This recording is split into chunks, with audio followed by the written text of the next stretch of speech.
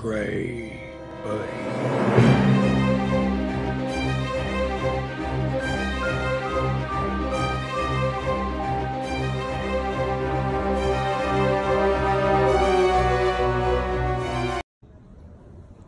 What's going on YouTube? It's your boy Trey Buddy coming at you with something a little bit different today. We're going to take some old garden tools that I got, and we're going to make a little yard art. It don't take much, you know, to do this stuff. Everything's different. I've made a bunch of them. None of them come out the same because you never have the same tools. You know, as you're working out in the field, you know, around the house, you know, you're going to have a flat shovel, round shovel, hose, rakes, pickaxes, loppers, scissors, anything that breaks. You can always turn it into a piece of art, and I'm going to show you what I got here. I put all this stuff together with a little old Lincoln electric weld pack MIG welder. But here's what I got. I got an old railroad spike I found walking around the side of the road somewhere. This T-handled rebar piece I got here, I made that, hell, probably over 10 years ago to put my dove decoys on, but it somehow got all bent and smashed over the years, but I knew I'd need it for something, and today is that day. Got a flat shovel that I broke, putting in my drains around the house. House kept trying to take on water, so we put some drains around it, and I broke that. This shovel, same thing. Somehow I broke it, but I keep this stuff because you can make, sky's the limit, man. You know, I like seeing metal yard art, and like I said, use your imagination. Got some washers, and that's it, guys. Got wire brush, which I'll need, you know, to kind of scrape some of this stuff, surfacing crud off, or maybe some splatter I get. So cheap Harbor Freight helmet. I got one of the better ones they got, but you know, I'm not a full-time welder. You know, this is mainly tack stuff, so I didn't need to go out, you know, buy a $400 or $500 helmet. But first thing I'm gonna do though, guys, I'm gonna cut this in half, and then I'm gonna figure out where I'm gonna put it on my shovel, and I'll show you as I go. All right, guys, I got the rake head cut in half. I had to put it in a vise so I could get a straight cut on it, and then I took my cutoff wheel and kind of turned it sideways and kind of roughed the back, so when I'm welding and stuff, and I did the same thing to the back of the shovel head here. What we're gonna do is give you an idea of what I'm gonna do. I'm gonna put this sucker right here, kind of, it'll be like the wing structure. So, all right, I'm gonna go ahead and fire up this welder. I'm gonna tack this on here because before I move to the next step, trying to do the legs or the head or anything, I need to kind of figure out where this stuff's gonna fall and lay. So, all right, show you the next step after I tack this up. All right, guys, I got one tacked on the back. See what I'm talking about right there? I put it in a vise. Once I get the legs on, you'll see exactly what it's going to look like, because it's going to be more tilted like that and have some legs, and then, you know, once it gets the head on, stuff comes together. Like I said, there's no wrong in doing this. You know, you just take this stuff and make it your own. If you want to put that, make it a head or make it a mouth, by all means do so. All right, so I'm going to go ahead and get this other side on, and I'm going to do the front, and then we'll see what it looks like then. All right, guys, let me get this welder going, and I'll get back with you real soon. All right, guys, I got the other one on. I'm very pleased with the way this thing is starting to turn out. And you know, guys, when you're doing this stuff, your welds don't have to be perfect, man. I mean, as long as it lays in there, does the job, because this stuff's going to be all sanded down. It's going to be painted. You know, now, not you, but me, if it gets too crazy and I'm blowing holes and I got splatter on everything, I'll grind it off and redo it. But for the most part, just lay a tack down that'll hold it, and you know, call it good. Like I said, there's no wrong way to do it, and you'll probably hear me say that 100 times, but I honestly mean it. That's why it's called art. It's whatever the person describes it to be, you know. That's just the beauty of it. So, all right, I'm gonna go ahead and get the underlay going, figure out where I'm gonna put these legs, and then I'll show you how I cut those down. All right. All right, guys, we have now got the under all tacked up. I'm really impressed and happy with the way this thing's coming together. You kind of see it's gonna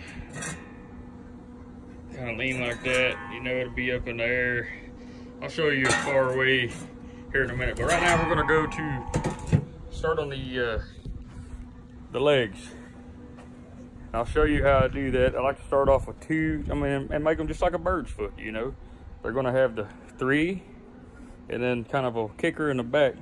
So what I take and do is, I'll take this rebar right here. I'm gonna measure that. I'm gonna cut 2 at 6 inches. And then I'm gonna cut 4 at 3 inches. So once I get that all wrapped up, I'll let you see what that looks like. All right, now I got my feet cut out. I laid them out like how they're gonna go. Like I said before, I got a 6 inch, 6 inch, 4, and 4. I cut 4 at 4 inches, 2 at 6 inches. And you know, if you wanted to, you know, you could probably 45 that, you know, and flush it up. But I'm gonna really weld that dude up, and then you know, I won't on this one, but a lot of them I even take and put a big old, like a landscaping timber nail on the bottom, so you can just drive it down your ground. But this one here, I'm hoping that I can get it all balanced and it'll just stand on its own. But all right, I'm gonna get these tacked up, and then I'll show you the next step of getting the real legs going. You know, that way we know how high we want it off the ground, how far forward. But let me get these tacked up. We'll rock on with the next step. All right, guys, I got my legs all, you know, tacked up nicely, you know, the way I wanted it.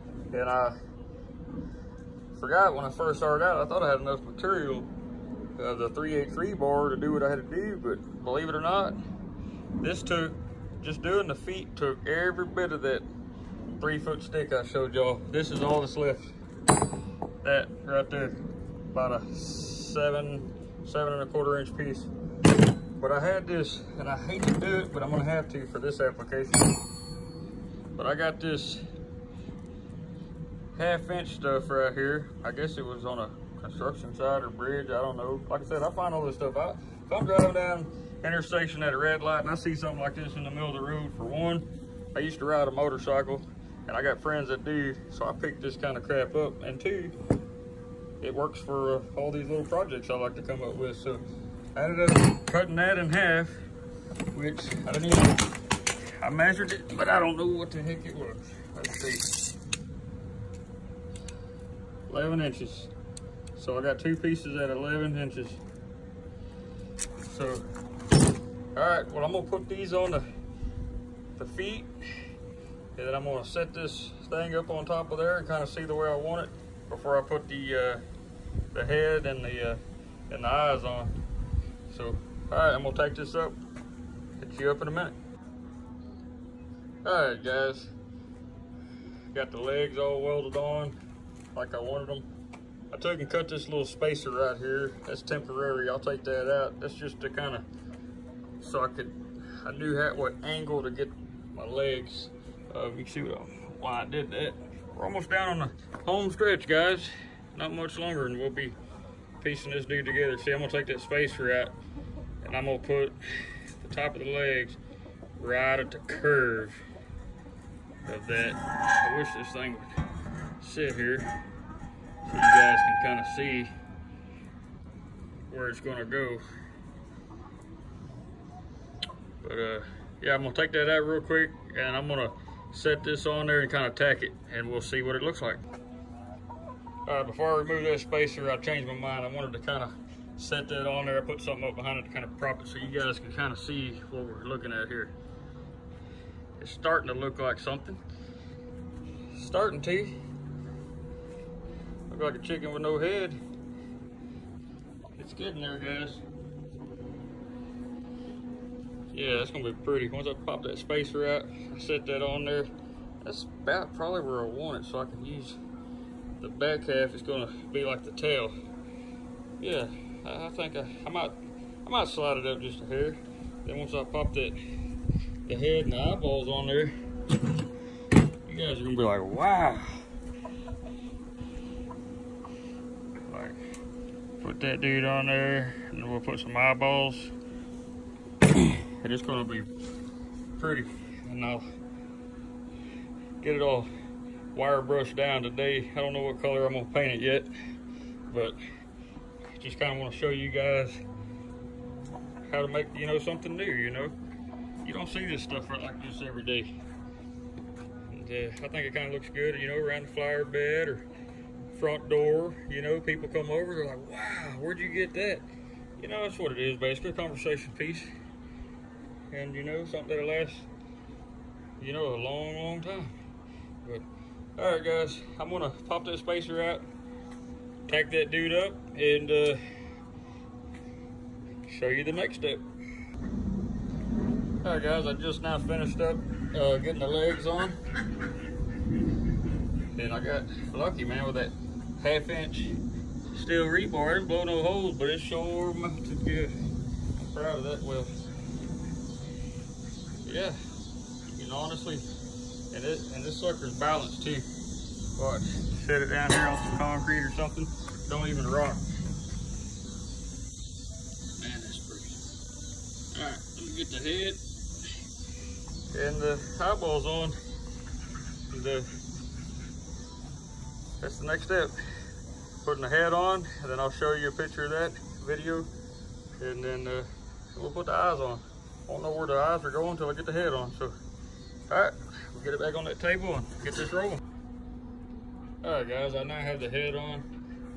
I still got to clean it up a little bit where my wire broke off on me right there. But overall, came out good. Now I just got to get the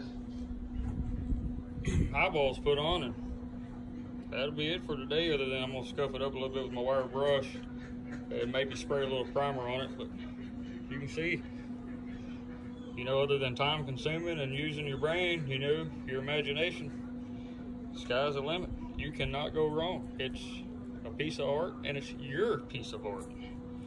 So, all right, let me finish up this head, get the eyes on, and I'll show you the final product.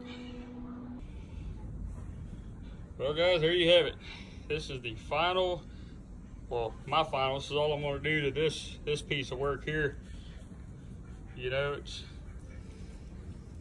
it can be like a crane out in the field, herring by the pond or whatnot, you know. Or actually, I said that backwards, you know. Crane's usually by the water, herring's out in the field. But either way, it's a bird sitting there like it's staring at a piece of food, just fixing to strike. I don't know what color I'm gonna paint this one yet.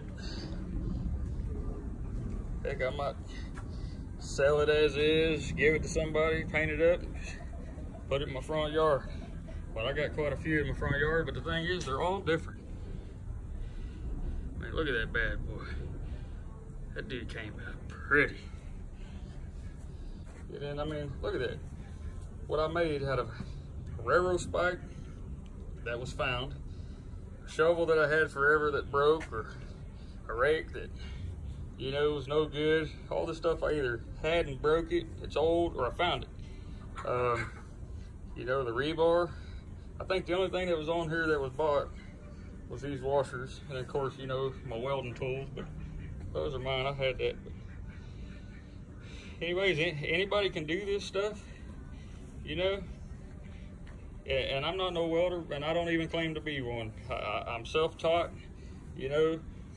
Struck up a deal, traded something for that welder for a guy at work, and just started playing around with this stuff, man. And so there you have it. I think it turned out pretty cool. So guys, I sure hope you enjoyed, maybe learned something, or maybe use it. If not, hope you just enjoyed watching me build this thing. Hit that like button, subscribe button, tell your buddies. I do this stuff for fun, but if somebody wants a piece, I can sure strike one up, and prices is all vary. Whether I bought the stuff or if I found the stuff, if you donate the stuff, if I paint it, you paint it.